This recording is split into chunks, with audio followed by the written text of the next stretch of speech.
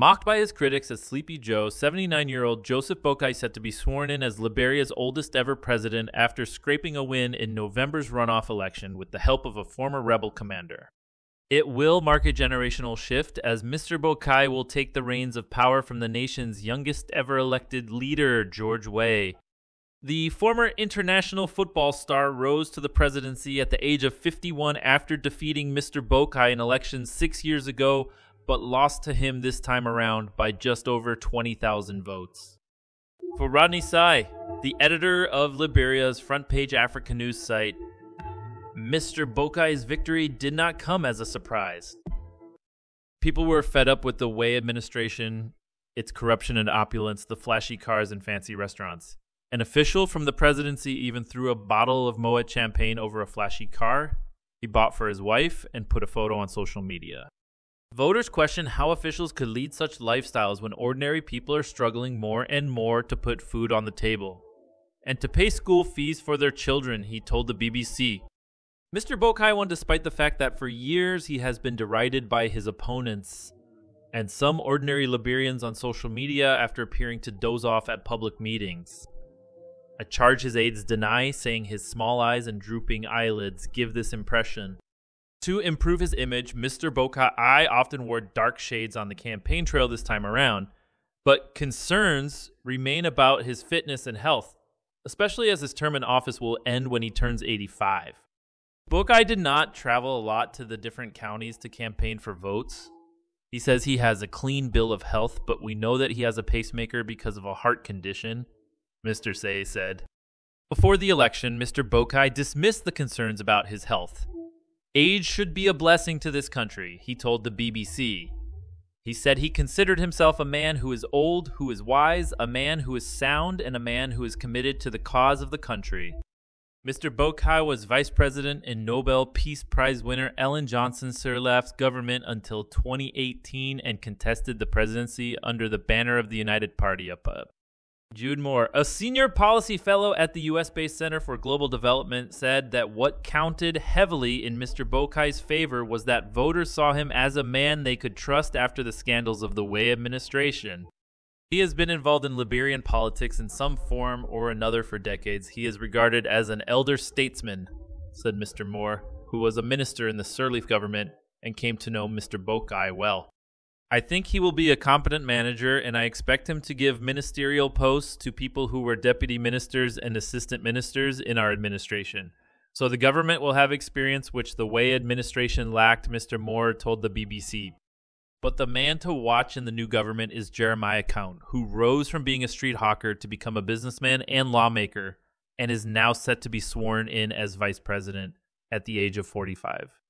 I think Boakai's selection of Kuhn as running mate softened the debate around his age EWU and made many Liberians move towards the Unity Party alliance, Liberia-based political analyst Daniel Sando told the BBC.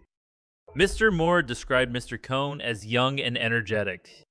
He is bound to have presidential ambitions and will demand a substantial role in government, Mr. Moore added.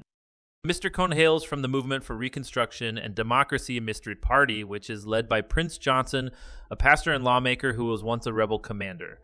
His forces infamously captured the then military ruler Samuel Doe in 1990 before killing him and slicing off his ears while Mr. Johnson watched. The murder was captured on an old-fashioned videotape, and copies of it were widely distributed by Mr. Johnson's men as they celebrated Mr. Doe's death. Mr. Johnson claimed to have found God on that day and went on to become a pastor, politician, and lawmaker after peace was achieved in Liberia in 2003. Johnson is now a kingmaker in Liberian politics, Mr. Moore said, pointing out that he has strong support in Nimba, Liberia's second most populous county, and the main battleground in elections. In the 2017 election, Prince Johnson endorsed Weah, and that's why he won. But he backed Boakai in this election, saying, "Wow, did not keep his promises."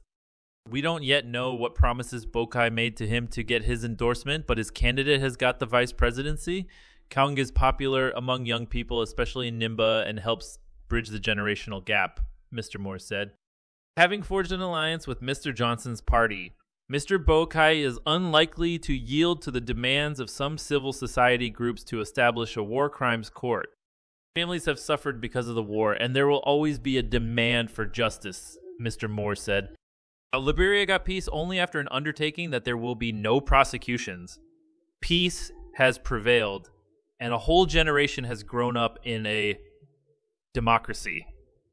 Unlike my generation, which lived through war, Mr. Sai said the new government's big challenge will be to tackle the country's economic crisis. Liberia's economy is heavily dependent on imports, and from what I hear, the central bank does not have enough foreign exchange to buy goods. We have enough supply of gasoline only until 20 March. Even rice, our staple, is imported. Shortages are a recurring problem, and prices keep going up. So the Boakai administration will have to find solutions quickly, or it could end up facing protests in the next few months, Mr. C said. For Mr. Sando, Mr. Boakai has to focus on cracking down on the drug cartels, destroying the lives of the many young, unemployed Liberians.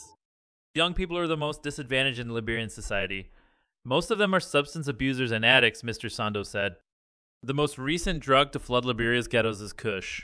Said to be a mixture of cannabis, chemicals, and medicine, it is cheap, but its effects are devastating, making young men walk around like zombies in the middle of traffic in the capital, Monrovia. Sometimes, residents wake up to find 2 or 3 dead bodies lying by the roadside. The suspicion being that Kush killed them, though there is no medical evidence in Liberia to confirm this. The drug addicts are a tragic reminder of Liberia's deep-seated socioeconomic problems and the need for Mr. Boakai to do what his predecessors failed to do. Help them become, as Mr. Sando puts it, a better version of themselves.